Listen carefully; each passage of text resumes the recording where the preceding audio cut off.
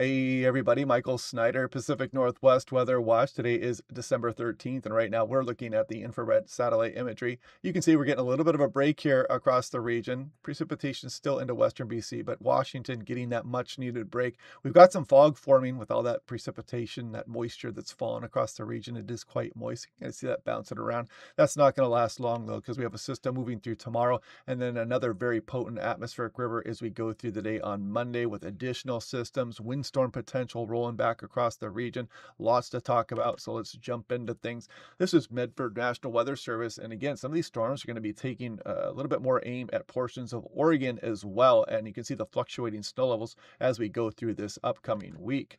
Now, Seattle, Tacoma, this yellow across western Washington, that is because of a pretty high landslide threat risk. And we're going to be really adding to that as we bring that next atmospheric river into the region. And we got flood warnings. That's going to be ongoing here as we go through the early portion of next week as well. People trying to dry out and get back home. A lot of people are blocked off. Had a lot of people evacuating. And so we're just going to be going towards major flood stage for some rivers yet again. Not what we need, not what we want to hear. But taking a look here, atmospheric river hit portions of western Montana and Idaho Panhandle very hard as well. I saw some roads washing out, and there's mudslide concerns. And again, the high snow levels are really going to bring some big impacts again with this one. The silver lining is we do start to bring some colder air back into the region here as we go through the mid portion of this upcoming week. Spokane on the windstorms are always on top of things here, and they are calling attention to the potential for some very windy conditions. I'll show you the latest on the models on that. You don't want to miss this. Now, taking a look at the Tempest Weather Station, you want to record the wind speed at your house, you want a great Christmas gift, this is the one to get. Imagine opening this on Christmas morning, having it set up in 5 minutes and watching the fun there on your smartphone. App stores load the data for you in the cloud. Click on the link down below to save 10% off. Now, taking a look here, what we just went through and then what we're going through. And you might say, oh, that's not as bad. It's not a big deal. No, we're getting up towards the major flood stage again. That's going to be flooding some areas and bringing more water again back down into areas where people are trying to get back to their homes. They're trying to dry out. They're trying to clean up. This is the snow thing we need. So there's Tuesday at 10 p.m. and this could go up or down. These forecasts are by no means an exact science, and they change quite a bit. Here is Snoqualmie River Carnation also getting back up to major flood stage by the time you get towards Wednesday night. And you look at Snoqualmie River here. I was there for that 70,000 flow coming over the falls. I think it was like the fifth or sixth highest ever. And again, we're going to be bumping this up, and this could definitely go much higher with all the rainfall incoming. Now, also, I should mention the Green River and other rivers across western Washington are going to get very high again as we go through this week. So looking at the European model, and I should lay the disclaimer that it's not going to be as bad as the last round, but of course things are very saturated here. So I just want to make people aware of that. Now, taking a look at the European model. So we're getting a little bit of a break here, except for western BC as we go through the day today and tonight. Starts to creep down towards Vancouver Island, some snow piling up for portions of British Columbia. They're glad to see that. And then as we go on in towards tomorrow, we see the next frontal system arrive. Not too crazy there for western Washington, at least not initially as we go through the day Sunday. But then the precipitation and the very warm air starts to arrive with this next atmospheric river, and you can see the Cascades. There's not many areas getting snowfall with this next atmospheric river. Snow levels are going to be very high, and again, a lot of precipitation rolling in with that system.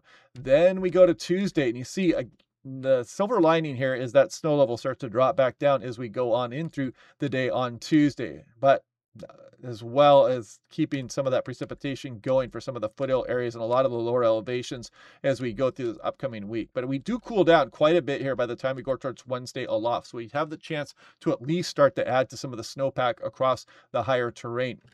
Now, if we take a look at the European, there's where we are now. This is where we're expected to be here on Thursday night. So you can kind of see that very warm air up and across the region here, and it's going to kind of remain with us in some form as we go through the day on Monday. Then finally, we start to bring some of this cooler air down as we go on in through, what is that time frame? Tuesday, Wednesday, and we start to build that snowpack up again here. So that's the silver lining here. I know people want to get that snow up on the higher terrain. The ski resorts want to open. People want to go skiing. It's going to be a while still, but at least it's a start.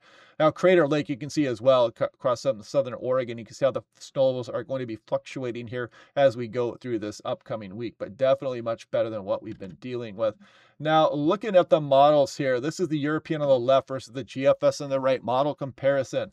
If we take a look here, we have this system rolling through on Monday, and you see the pressure gradient start to tighten here across Western Washington, especially in Western BC as we go through the day on Monday. That's going to bring some strong winds, and of course, with things saturated, you'll worry about trees falling and whatnot, and you see a pretty potent pressure gradient here across the region.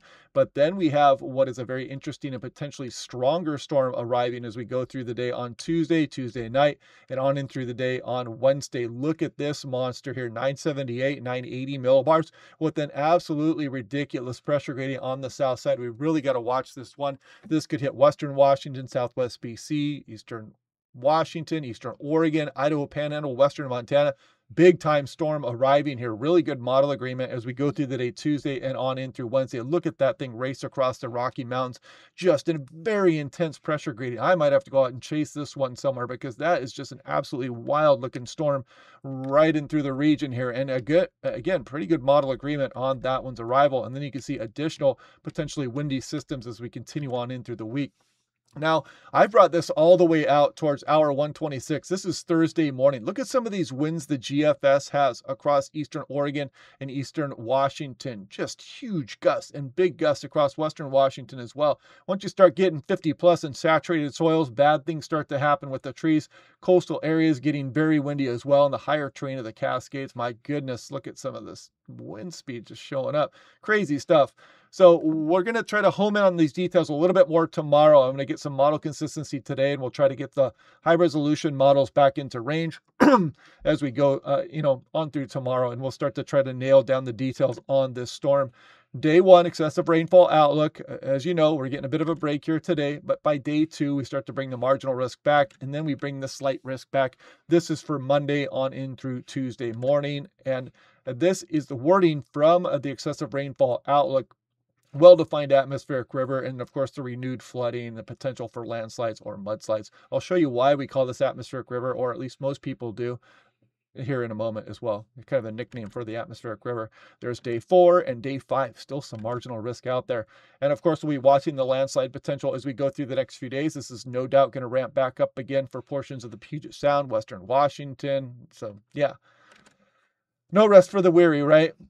Now, taking a look at the national blend of models. So I'm going to put this into motion. This is the 12Z data versus the 03Z data, just trying to look at some model run consistency.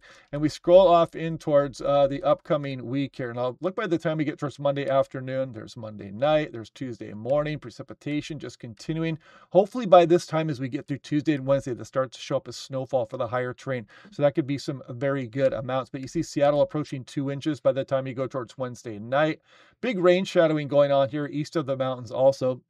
But if we scroll off in through the next 10 days or so, I mean, look at the precipitation amounts for some of the region here. Again, just an absolute deluge coming here after what we've got. Again, landslide concerns, flooding concerns, lots to watch here over the next few days, the next couple of weeks. So month to date, 2-meter temperature anomaly. I mean, look at this, just absolutely bathing in this warm air so far the month of December. Hopefully we can flip this switch and change this up as we go through the later portion of December and January. And this is the lower 48. Look at the west, just absolutely roasting versus the east, the big cutoff there right across some of the plains. Much colder than normal it's been across the East Coast. And you might wonder, what in the heck fire is this across California? That is the Tule fog. That is an inversion trapped in the lower elevations there. We cannot scrub it out. There's been no wind here so far for the month of December. So if you're wondering what that was, there it is. Now looking at snow depth. So as we scroll through, you can see our snowpack still being eaten away at with this next atmospheric river. It just looks miserable out there. Stevens Pass, I've seen some pictures, Snoqualmie Pass, not looking great. But however, as we go on into this upcoming week, we do have the potential. It even wants to show a little bit of foothill, higher elevation snowfall creeping in at times. We'll see how that goes. We'll pay more attention to that in a bit. But we do start to rebuild the snowpack a bit as we go towards December 18th or so. Now You don't need to be a meteorologist to nickname this thing anything you want, but you can clearly see where this moisture plume is coming from. This is Monday right here. I think that is about what, Monday morning. Yeah, look at that plume all the way from the Hawaiian Islands. You can smell the pineapples as it transfers across the atmospheric river back into the Pacific Northwest. So the last one kind of came from the Western Pacific. That's why I nicknamed it the Mango Express. Now, taking a look here at artificial intelligence, 5,000 feet. You can see the warm air we've just been bathed in here in the Pacific Northwest, and we're going to continue that here as we go towards Tuesday. But then we get a little bit of sign of hope here as we start to move some of this cooler air aloft back into the region. We're not seeing a sign for any kind of Arctic air just yet, but it definitely a cooler pattern than what we've been going through. I mean, pretty much anything would be just absolutely extremely warm conditions here across the region. But yeah, we're going to be cooling things down here as we go through the second half of December, it looks like.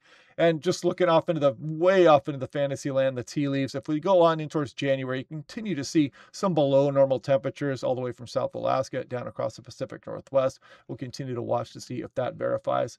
There's the 6 to 10 day temperature outlook. There's the precipitation outlook. This should make sense. There's the 8 to 14 day. Cooler air trying to creep in here as we go through the Christmas time period. Glad to see it.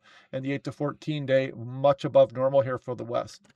And risky heavy precipitation in the Experimental Climate Prediction Center products. You can see the entirety of the West Coast as we go December 20th through the 26th. Storm train is going to be rocking and rolling. There's a risk of heavy snow across the Cascades, Intermountain West as well. And risk of high winds will be with us. So check out the Patreon page. Hopefully you guys are having a good day. Click like and subscribe, and I'll catch you guys in the next forecast.